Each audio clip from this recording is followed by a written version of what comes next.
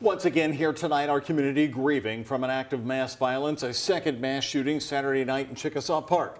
And it's been 1 week since the Old National Bank shooting, which killed 5 people, injured 8, including a Metro police officer. Hello, everybody. Here at 5, I'm Doug Proffitt. And I'm Shay McAllister. The mass shooting in Chickasaw Park killed 2 people and injured 4.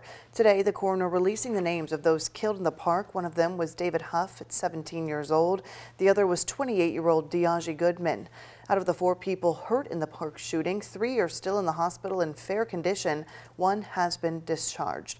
WHAS11's Grace McKenna talked to those already working to stop the violence about what comes next for Louisville. From a shooting at a time when hundreds were gathered here to now calm and empty, it is a very different day inside Chickasaw Park. And as community leaders grapple with the weekend's violent turn, they're hopeful there are solutions to come. In the wake of 2 mass shootings and several other deadly acts of gun violence last week, some community leaders are looking to policy.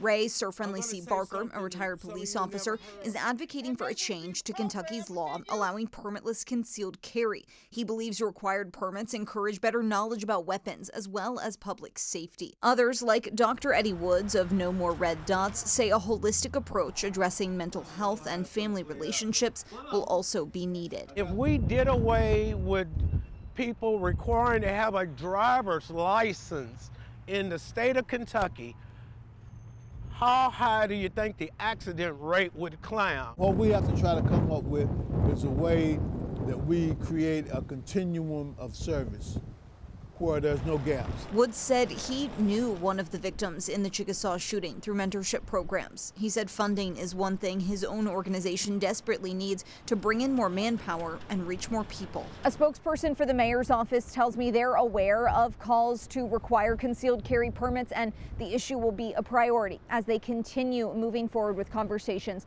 with lawmakers. In Louisville, Grace McKenna, WHAS 11 on your side. Now, in a statement to WHAS 11 News, Louisville Mayor Craig Greenberg said he has talked to lawmakers from both parties, adding, quote, "These conversations are just the first step. We must turn these private conversations into meaningful public policy. We are going to continue to work with anyone interested in pursuing real solutions to gun violence."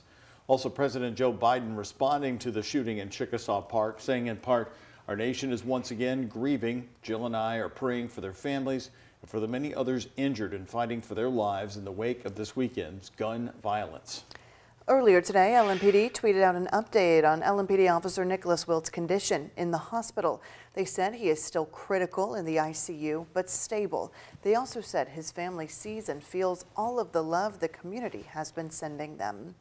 And we now know the plan for services for Juliana Farmer, one of the 5 people killed at Old National Bank. Visitation will be at Tomlinson Funeral Home in Henderson, that's her hometown, on Friday, April 21st from 4 until 8. The funeral will be on Saturday, April 22nd at St. Paul's Episcopal Church, starting at 11 a.m. Leaders here in Louisville and across the state continue their calls for gun reform after the mass shooting and violence this weekend. Today, Kentucky's Black Legislative Caucus met in Frankfort to keep that message alive. WHAS 11's Bobby McSwine covered that event, and Bobby is joining us here now with what seems to be their main push right now moving forward. Bobby, what did you hear from them? Well, yeah, they seem really focused on a red flag law. Now, that law would remove guns from people considered dangerous or prevent them from buying them in the first place. They say it's their responsibility to pass gun laws to make families safe across the state, and they say this would help. If we don't, who? Kentucky's Black Legislative Caucus standing arm in arm to push for gun reform and to show solidarity with Tennessee lawmakers who were expelled after doing the same. If not now, when? Lawmakers say it's their responsibility to pass gun laws to make families safe across the state. A big push is for a red flag law, a law that would remove guns from people considered dangerous or prevent them from buying them in the first place. Legislators say evaluating factors like mental health would help prevent mass shootings and everyday gun violence in the state. There are times when we need to step in and stop someone before they harm themselves or harm others.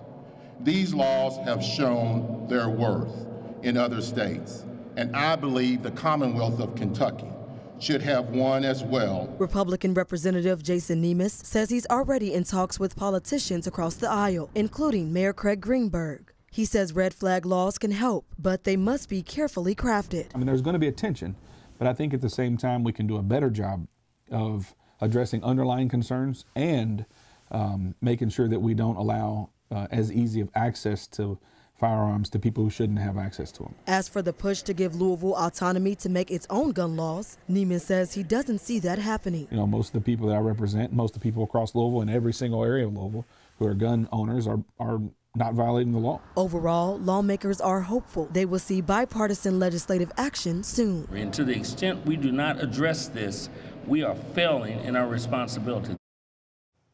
The Kentucky Black Caucus will be in Tennessee tomorrow to continue to stand with the lawmakers there and push for gun reform. In studio, Bobby McSwine, WHAS 11 on your side. Bobby, thank you very much. The man accused of murdering a Louisville man in a drive-by shooting 3 years ago was back in court today. Jamiko Hayden was sentenced to 10 years in prison. Christian Gwynn was walking home in the Shawnee Park neighborhood on December 19, 2019, when he was shot in a drive-by shooting. Also today in court, the emotional impact statement from Gwynn's mother and sister. Our son would never come home. He would never call us. He would never see his sisters grow up to be the wonderful women that they are chosen to be. You think you got away with something because you didn't go to trial, but you didn't, because you will forever be known as a murderer, and even 10 years later, the quality of your life will not be a good one. Speaking directly to him today, Hayden was charged with murder, receiving stolen property, and possession of a handgun by a convicted felon. According to his arrest citation, Hayden shot Gwynn twice before fleeing the scene in a stolen red sedan. Today, Kentucky Senator Mitch McConnell returned to work at the U.S. Senate after almost 6 weeks. He spent recovering from a head injury. This is file video of the senator from our archives.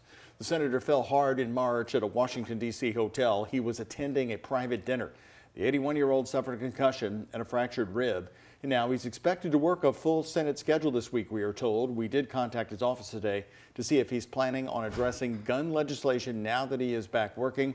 His office responded to WHAS 11 saying, quote, as you may recall, the senator voted last year to pass the bipartisan Safer Communities Act, signed into law by President Joe Biden to help address a number of issues, including mental health. Well, if you're heading out this evening, don't be deceived by the sun. That wind really making it chilly, Doug.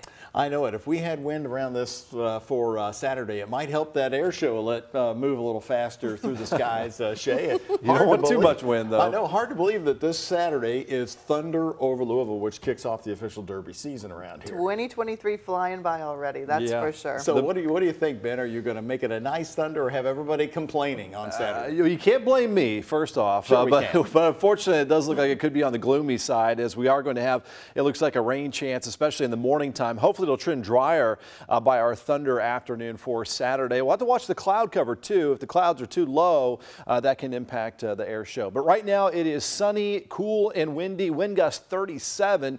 Had a wind gust a little earlier this afternoon of 41 miles per hour. The winds will start to diminish as we head through the nighttime. Overnight winds around 10 to 15, but there's that gust again at 37. Our current temperature is the high temperature of 63 degrees, and we have upper 50s and lower 60s throughout Kentuckiana. We also have a frost advisory for the northern half of the area, basically along and north of 64, where we could see some patchy frost in some of those typical colder valley locations, but most of our area will be frost free, but you may want to protect the sensitive plants just in case. System is moving off to the northeast. It's been close enough to give us the windy conditions, and there's actually a little light snow earlier this morning up towards Indianapolis. For this evening, 50s and a clear and a bit breezy still through the evening time. Clear and chilly tonight with lows down to the upper 30s and lower 40s, a little colder to the north, and then we warm right back up to the upper 60s to around 70 degrees for tomorrow afternoon. So for tonight, a cold one for this time of the year. 40 in the city, outlying areas in the 30s,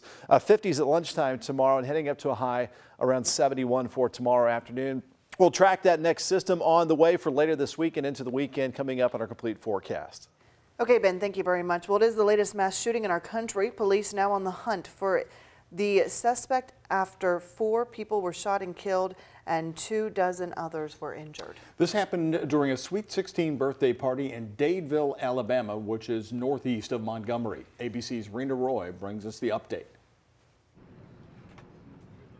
The search intensifying for whoever is responsible for unleashing this violence at a Sweet 16 party in a small rural Alabama town Saturday night. If you or you know somebody that has any information about what occurred last night, I cannot stress this enough, ever how minor you think it is, we absolutely need you to share it. Officials say 4 people were killed and more than 24 injured when gunfire broke out at a crowded dance hall. There are no words to describe the emotions that we're all feeling. One hospital confirming it admitted 15 patients with gunshot wounds, most of them teenagers, 5 in critical condition. Survivor Bree Hutchinson speaking to ABC News from her hospital bed. I grabbed onto somebody, I don't know who, and I was yelling for help, and nobody would help me, so I had to gain my strength and walk outside after being shot. 18-year-old Phil Dowdle was one of those who lost their lives.